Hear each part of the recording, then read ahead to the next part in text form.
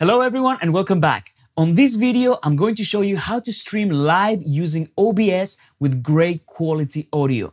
We're going to discuss everything you need to know about setting up your audio interface so that you can stream your voice, the sound of your DAW, or your system audio with the best audio quality possible.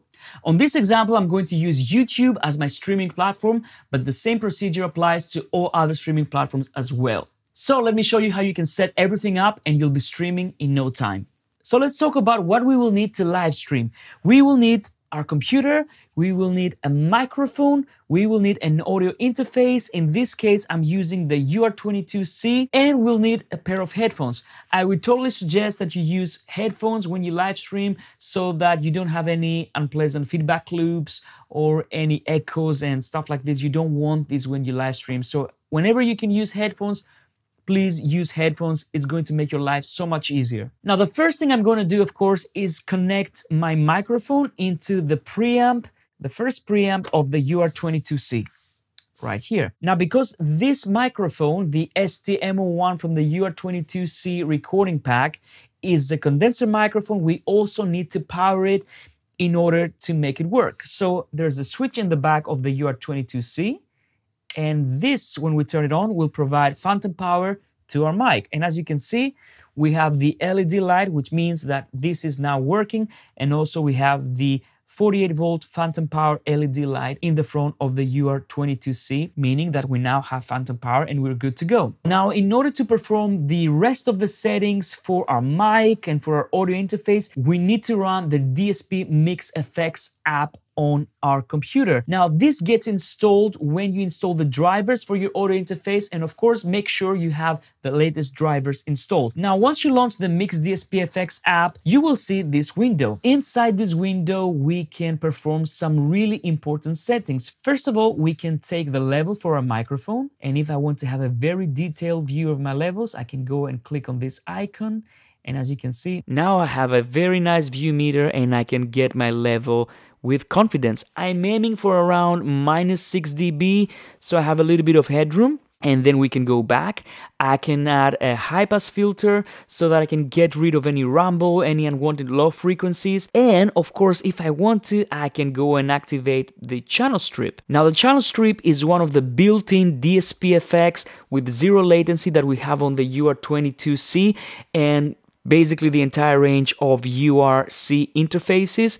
And this allows you to get a very good sound very quickly for your voice or anything else that you connect into the preamps. In this case, I can morph between different compression and EQ settings. And when I'm happy with the sound, I can close the window, the settings are retained, and I can go and stream with this great quality audio. If I want to create my own custom settings, I can of course do that. I can go ahead and maybe I want to add a little bit of top end to my voice, maybe a little bit of low end like this, or I can exaggerate a little bit.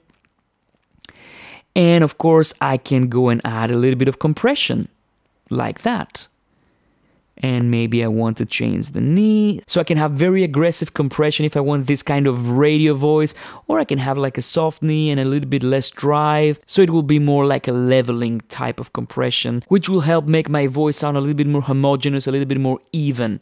So once I'm done, I can close this. And one of the settings you absolutely need to take care of if you want to stream live is this loopback button. This loopback button should be on, not only so that your audience can hear your voice through your microphone, but so that they can also hear the sound of your DAW if you want to stream the sound of your DAW like Cubase, for example, or your audio coming out of your computer like Spotify or your internet browser. All these things, if you want to play some music, this needs to be turned on. This will allow your audience to hear back the music that you're playing, and also being able to hear the effects that you add over here with your channel strip, or maybe you want to add a little bit of reverb like that. So this is also very useful if you want to stream your live performance on YouTube. You can add a little bit of reverb to your voice.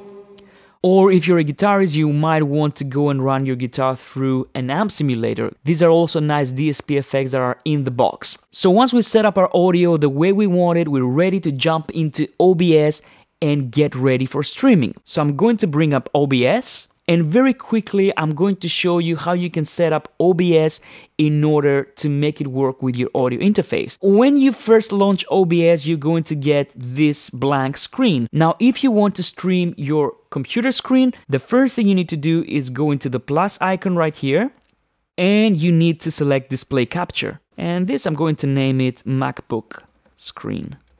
Click OK, and as you can see, we have our screen right here. So that means that we're going to broadcast our screen.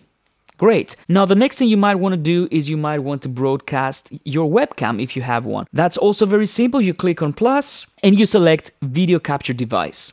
And I'm going to name this webcam, and I'm going to select my webcam. And there we go. Here I am. So now I can click OK, and as you can see, I can place my webcam feed wherever I want on the screen, which is really, really cool.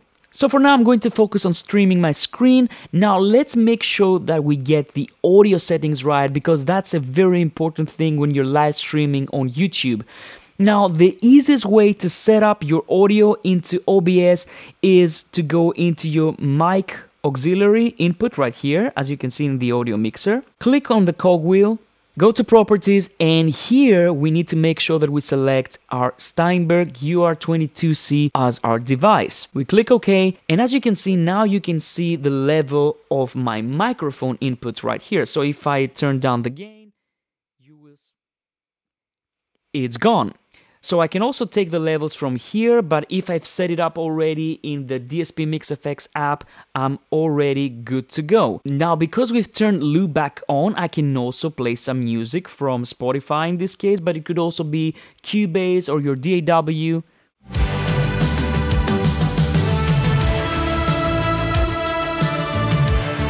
And as you can see, OBS picks up the music as well in stereo. And that's because we turned on loopback. That's why loopback is so important when you're streaming live. Now, one tip that I want to give you is if you want to adjust the level balance between your voice and the music, you can do this very easily with the UR22C because we have a dedicated mix knob in the front of the unit. So let's try it out. I'm going to start the music. And I'm going to turn the knob towards my mic so that you can hear more of my voice. And now I can bring up the music again. Maybe have more of the music.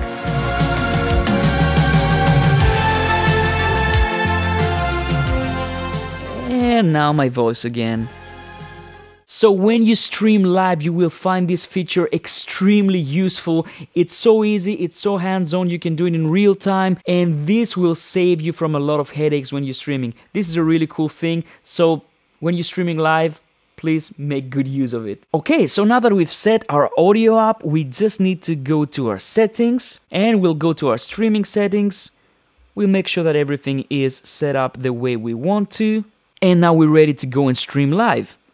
So now we need to go into YouTube and go live, and we need to go into our stream option. And I'm going to give my stream a name, and I'm going to create stream, and I'm going to copy the stream key, go back to OBS, settings, stream, and then I'm going to paste my stream key here, okay, and I can start streaming.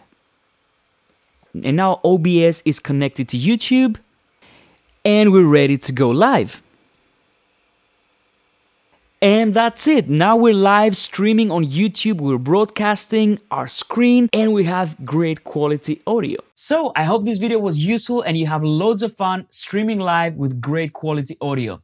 Thanks so much for watching, and we'll see you in the next one.